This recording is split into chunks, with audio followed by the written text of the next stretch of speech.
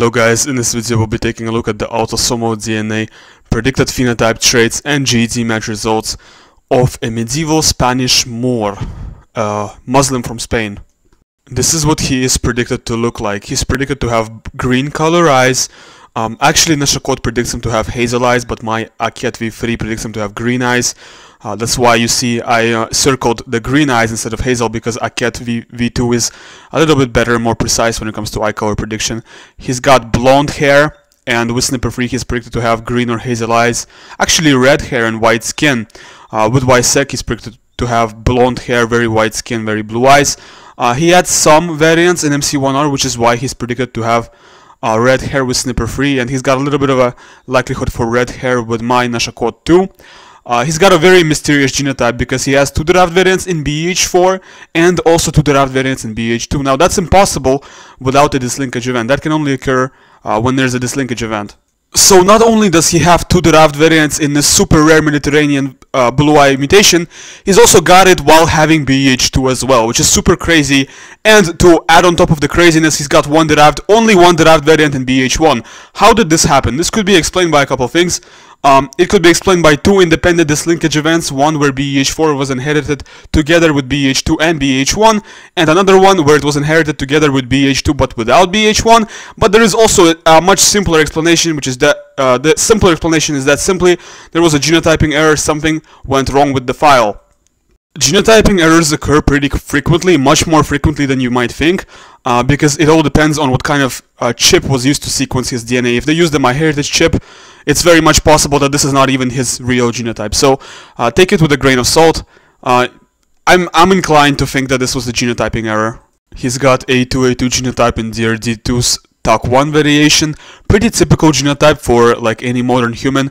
If you've seen my channel, you've seen gorillas, chimpanzees, various monkeys on my channel. They score A1A1. Neanderthals also tend to score A1A1. A2A2 means normal, odds of ADHD, Parkinson's, tardive dyskinesia, and various other dopamine-related stuff. He's got heterozygous genotype in Combs-Valmet variation, which means intermediate level of dopamine in the brain. Pretty typically European genotype to have. Does not have derived EDAR, so no East Asian facial traits, no shovel-shaped incisors, monolids, all the other straight hair, all the other stuff. No lactose persistence mutation, no European lactose persistence mutation. This mutation is most typical in modern Central and Northern Europeans, and he's not a Central or Northern European, so it's nothing surprising here. Does not have the mutation that protects against myopia, so he might have myopia or nearsightedness where you can't see in the distance. And this is the reason that he's predicted to have red hair with snipper free, for example, because he's got this genotype in this variation of MC1R. He's actually homozygous for it, and it's a super rare variant to have. So I'm inclined to believe that he'd had red hair instead of blonde hair, as was predicted by Noshacot. When it comes to polygenic traits, he's got a modestly high risk score for Parkinson's disease. He's got a pretty high risk score for brain aneurysm. He's got a low risk score for type 2 diabetes. He's got a average risk score for schizophrenia. He's got an average risk score for bipolar disorder. He's got a below average risk score for type 1 diabetes. And he's got an average risk score for asthma. And finally, he's got a below average risk score for coronary heart disease. This is what he scores with Eurogene's K13. Now make no mistake, this is a European and certainly not a North African. No North African is going to score 31% North Atlantic and 9% Baltic.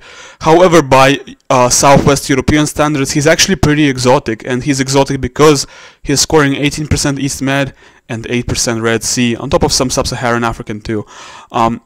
He's exotic. He's getting modeled as a mixture of Portuguese plus Moroccan, or Spanish plus Egyptian, or Spanish plus Moroccan. Around a quarter Moroccan and 3/4 Spanish. So by Spanish standards, this is definitely a very exotic result. And with G25, we see more of the same. Pretty much a mixture of Spanish and some kind of North African. And also you see Greek Laconia here. So there's some kind of East Mediterranean presence here as well. This is what he scores with MDL-PK16. He's scoring 10.7% North African, 1% Sub-Saharan, and 5% Near East. Because of that, he's getting modeled as a mixture of Spanish plus Tunisian, or Spanish plus Moroccan, or Spanish plus Saudi. So basically a mixture of Spanish plus some kind of Middle Eastern North African.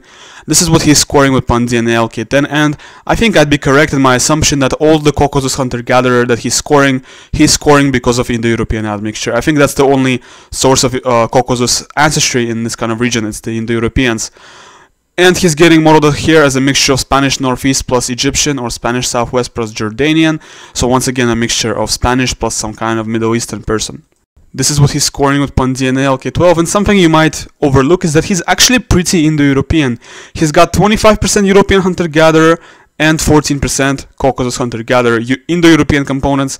He's actually getting modeled as a mixture of European farmers plus Indo-Europeans, which is kind of not the same proportions as what's typical for Northern Europeans. Of course, Northern Europeans are going to have more Indo-European ancestry, but he's still got this mixture. He can still be modeled as this mixture. With Ancient Eurasia K6, this is what he's scoring. More Natufian than anything else, 45% Natufian, but also 35% West European hunter-gatherers, so he's not entirely a southern individual. You can still tell it's a European person, but you know, by European standards, he is kind of exotic, kind of shifted towards the Middle East a little bit.